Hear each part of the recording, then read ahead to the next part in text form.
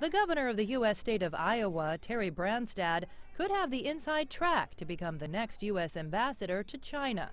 He met with President-elect Donald Trump in New York on Tuesday. After all, Donald Trump gave him an explicit endorsement just 2 days before winning the presidential election. Than him. He's one of the ones in dealing with China. Well, you would be our prime candidate to take care of China. Branstad has a long relationship with Chinese President Xi Jinping. The pair met more than 30 years ago when Xi was a local party leader on an exchange trip to Iowa. 3 years ago, Xi welcomed Branstad to the Great Hall of the People in Beijing with a broad smile. Much of their relationship centers on trade. China is a leading import market for Iowa.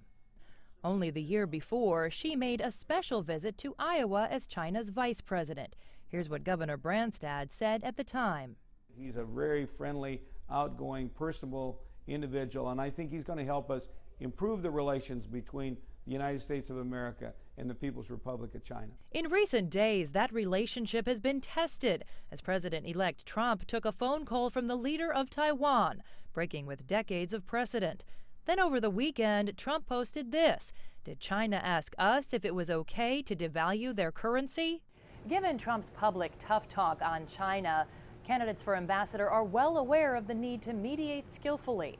But Branstad isn't the only one under consideration for the post. Christopher Nixon Cox, the 37-year-old grandson of U.S. President Richard Nixon, is also in the running. Cox works on U.S.-China relations as both an international business consultant and a board member at the Nixon Foundation.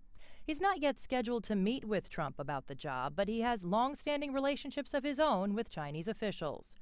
Meantime, sources close to Branstad say he would welcome the ambassador job if it is offered. And I can't comment on that at this point in time, just to say that I'm very proud to have supported Donald Trump for president. The question for the next U.S. ambassador is, how will the Trump presidency impact U.S.-China relations?